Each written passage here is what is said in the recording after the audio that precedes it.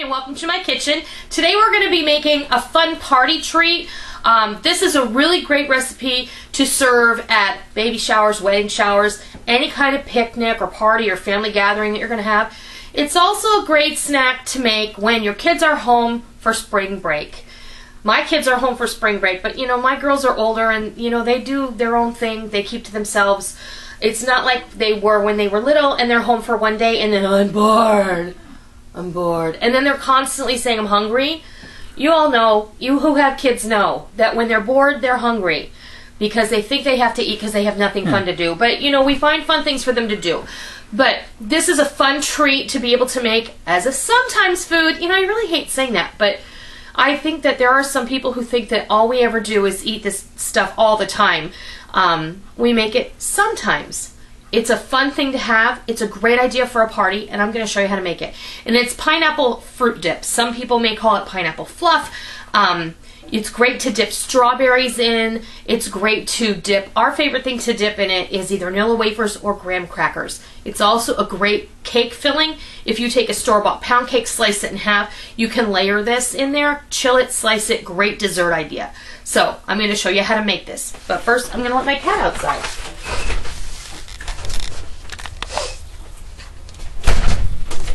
All right. Now, there are a couple ways you can make this. You can use Dream Whip, which is a dried whipped topping mix. You can use Cool Whip if you choose. Anybody who knows me knows that I don't like Cool Whip at all.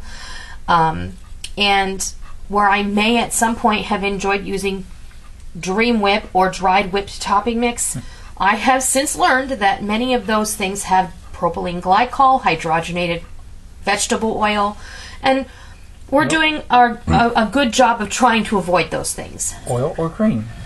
Right, exactly. So today we're going to use whipped cream.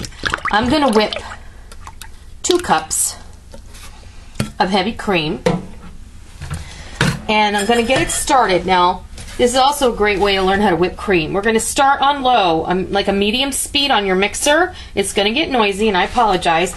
But we're not going to start adding anything to this. And it's very cold. I just took the cream out of the fridge. So.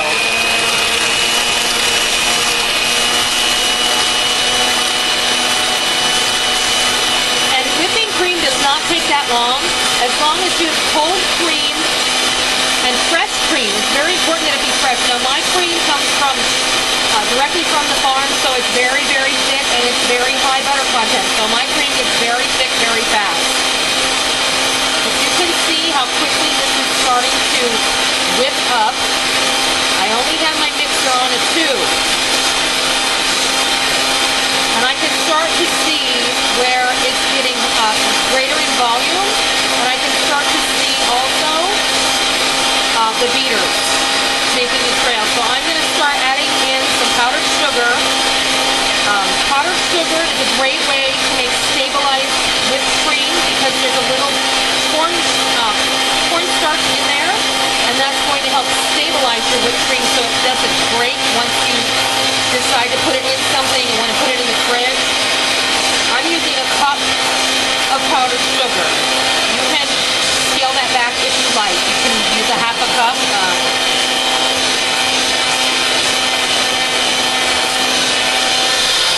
It's really the only additional sugar that's going into the dip.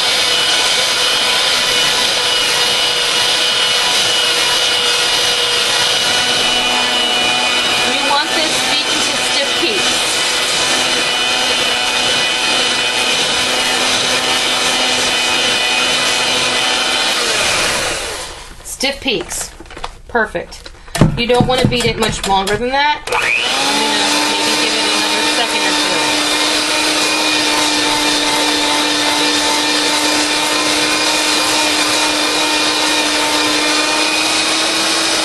2. Because there is definitely a fine line between stiff peaks and butter. And that's perfect. Very good. Now we're just going to set the whipped cream aside for a moment. I have 1 brick, 8-ounce brick. I don't know, I cannot get 3-ounce bricks of cream cheese anymore. I don't even know if they make them. So I've had people ask me on more than one occasion what size brick of cream cheese is that. It's a 3-ounce brick. I mean, an 8-ounce brick. Good Lord. It is an 8-ounce brick, half a pound of cream cheese. And what I'm going to do is I'm going to beat this. I've had this out for a while, so it's soft, so I'm just going to beat it until it's a little bit creamy.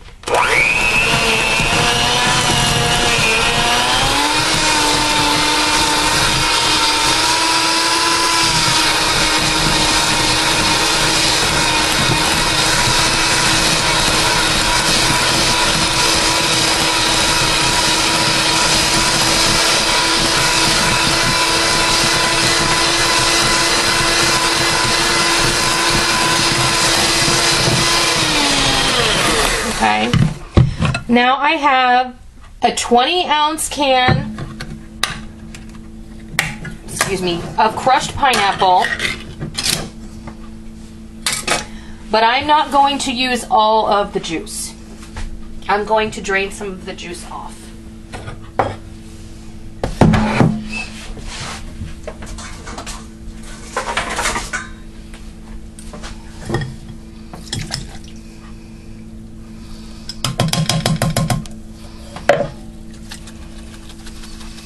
If you just put this in your strainer like this and bounce it a little, that's really kind of what I do. You can press it down, but you don't have to go that far. You see, it's really kind of dripping quite a bit still. There's really a good cup of juice in that can of crushed pineapple. You don't need all of that in your dip, because it's just going to make your dip runny. Now, if, you can just set this aside and somebody in my house will just come along and drink this. Or you can make yourself a pina colada later. Your kids are home for spring break. No one would blame you.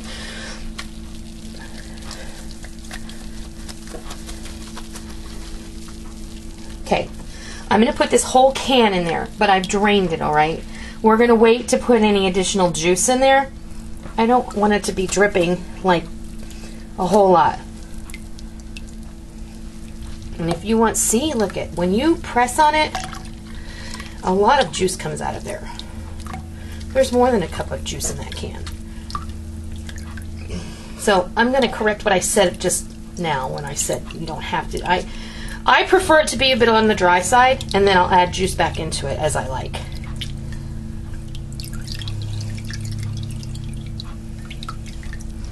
Alright, that's good right there. Just plop that right in the bowl. And give it another, get your beater.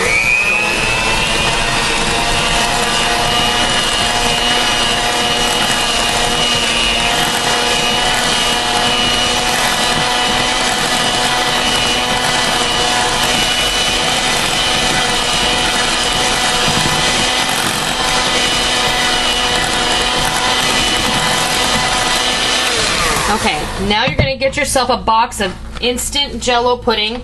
Vanilla, you want to use vanilla. I mean, that's my personal preference for this dip. Dump that on in there. We're going to whisk this together also.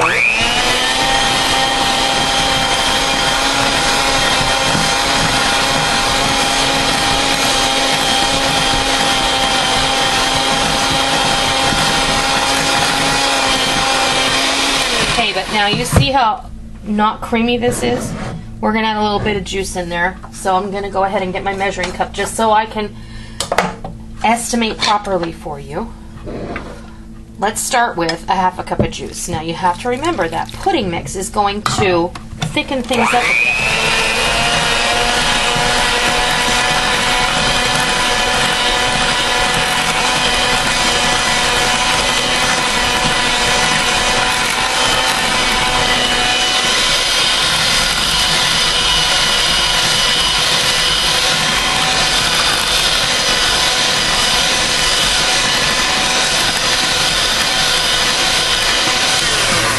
Now I'm going to grab me a spoon and see what I think.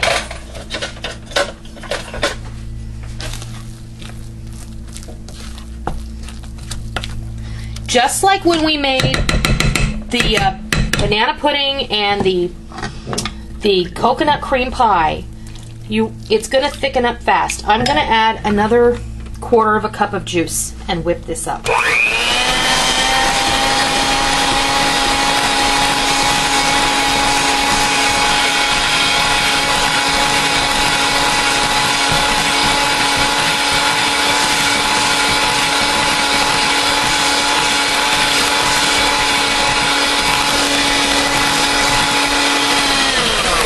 And that's looking just how I would like it to look.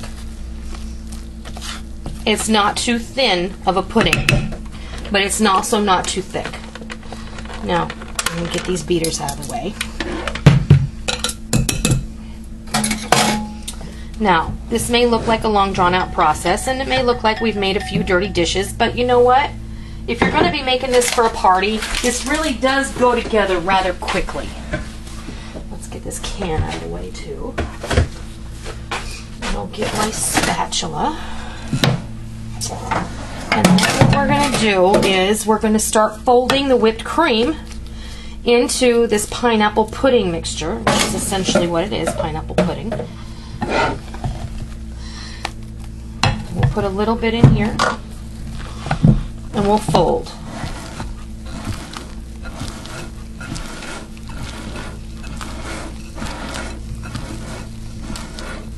This would also be an excellent pie filling. You could take this and put it into a graham cracker crust, and it's going to be awesome.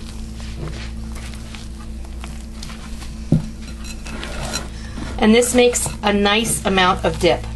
You can put this in a serving bowl, and then you can just continue to refill it.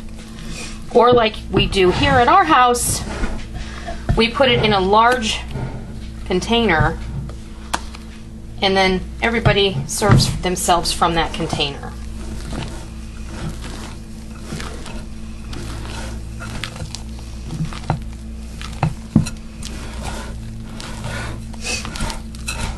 Whoops, my hands are getting slippery.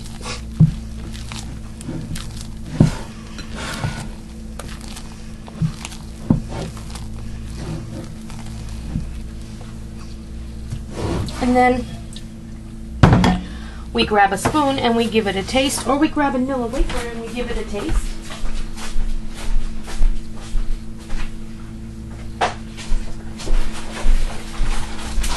Did you stick your finger in that bowl? Maybe.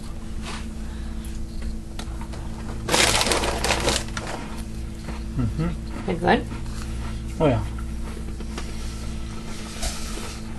Mm-hmm. That's a winner for sure. Mm-hmm. Now, I'm going to just serve that up with some fresh strawberries, some Nilla wafers, and put that out. That's a really nice snack for a party or for just any time, really. So, there you go. What do you think, Pam? Pineapple fluff fruit dip.